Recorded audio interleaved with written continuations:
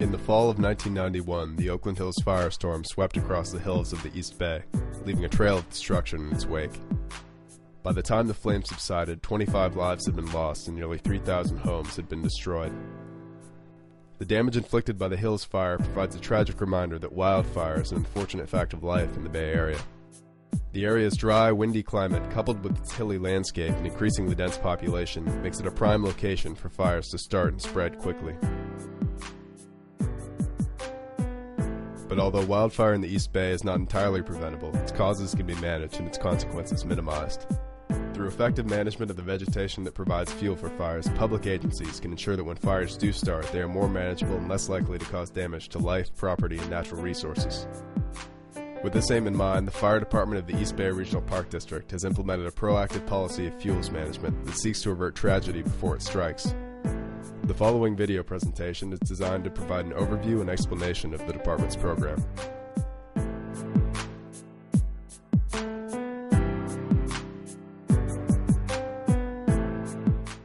An area's susceptibility to wildfire can be determined by a set of several key factors, including weather, topography, and the types of fuels present.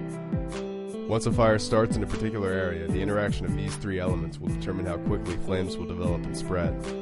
There are three main factors that influence fire behavior, and fuels is the one that we can manage the best. The other two factors are weather and topography, and we simply don't have efficient capabilities of managing those at this point. When applied to the landscape of the East Bay, these risk factors illustrate just how vulnerable the area is to wildfire.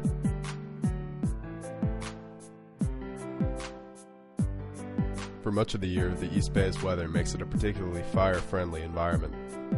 During the spring and summer months, temperatures increase and average rainfall drops off to half an inch or less per month, drying out vegetation and turning the East Bay hills into a tinderbox. Adding to the hazard, these months also bring the Diablo wind, a dry, hot wind that reaches speeds of up to 40 miles per hour and carries with it the power to fan even small fires quickly out of hand.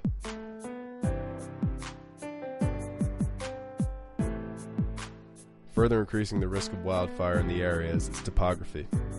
Fire spreads faster uphill than on flat ground, and in a hilly environment like the East Bay, a fire in the wrong place can spread quickly, threatening both people and natural resources.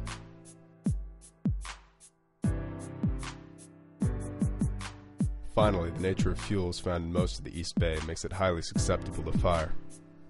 As the area has grown in population, the composition of local fuels has changed. Much development has taken place in the hills, where houses are located in the midst of trees and other vegetation. The introduction of humans into the fire zone has promoted the accumulation of fuels by hindering the natural processes by which vegetation is controlled. The result is that when fires break out, they spread faster and do more damage than they would under natural circumstances. In the face of these challenges, the department has implemented a policy designed to minimize the risk of destructive wildfires, safeguarding East Bay residents and the natural resources they cherish. By reducing fire-prone vegetation in strategically chosen areas throughout the Park District, the fire department can reduce the threat posed by wildfire to East Bay communities. Anytime you have a heavy fuel load, and a heavy fuel load is when you have an abundance of the grasses, the brush, and the trees all together in an area, that it's going to create a flame length that when engine companies get on scene, they cannot control it, and it's going to escape their suppression efforts. Effective fuels management also promotes the ecological health of the East Bay landscape.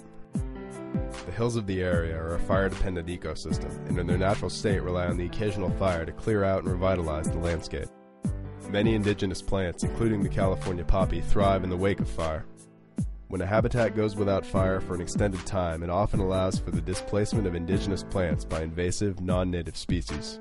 By engaging in periodic prescribed burns, the department can help maintain the natural ecological balance of the parklands, ensuring that native plant species continue to grow and thrive.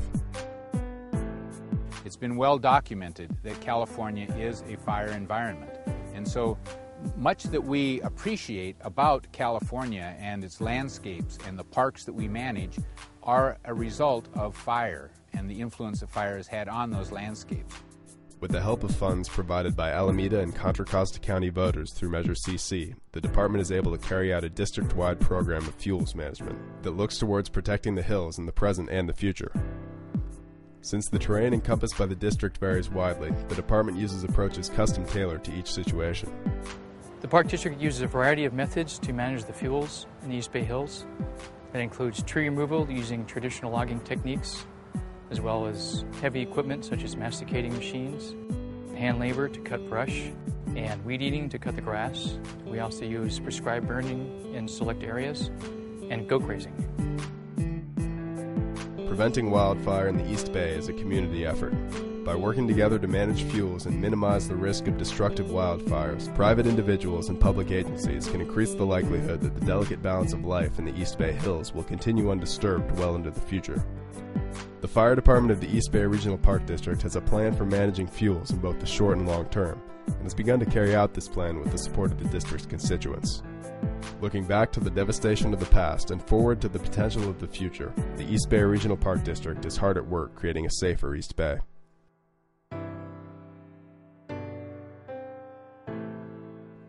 To learn more about ongoing fuels management activities, go to www.ebparks.org.